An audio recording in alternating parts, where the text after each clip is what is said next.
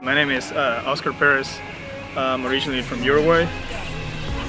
I'm here with Steele, try to film some, I don't know what we're filming, but we're filming something. Something's gonna come out. We have good cameras with good equipment, but most of all, we have a good attitude, I think.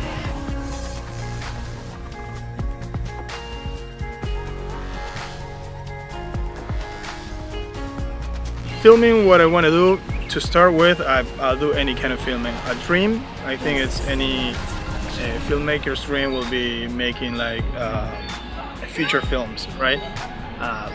But I know there's a long way to get that, maybe 10 years from now, I don't know. I like documentaries, give the documentaries a little film look. For films, I would like to get into cinematography. I would like to become a cinematographer someday and leave the directing part for other people. I like to direct too, but I think right now what I have in my head is just become a cinematographer. Right now I'm using, I have a 6D Canon. It's one of the newest, actually. It's been out for a year and a half, 2 years, so now it's old, I think. I just bought the new the FS 700R. The R is because it's capable of recording externally to 4K and 120 frames per second.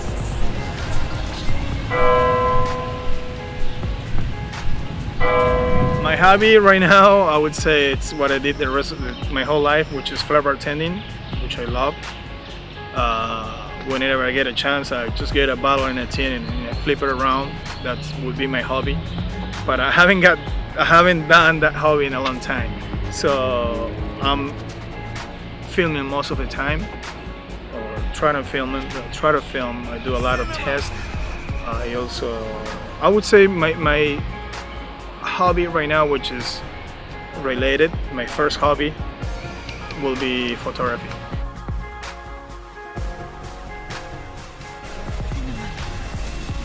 What is so hard about getting into the film industry? Time, money, I would say. But when people tell me, yeah, money, about equipment, this and that, I would say don't get afraid of it. Just get into it. If you have an iPhone, you can shoot a movie with an iPhone. But I think it's just studying and practice, you know? Practice. Of course, if you have money, everything is easier, right? Production available in today's market. Upgrade your sounds today and start making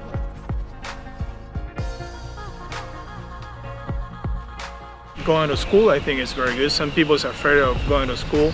But if you get the right school and the right teacher, you can learn so much. One of my philosophy when I went to school was like, okay, I want to learn how to start shooting better videos.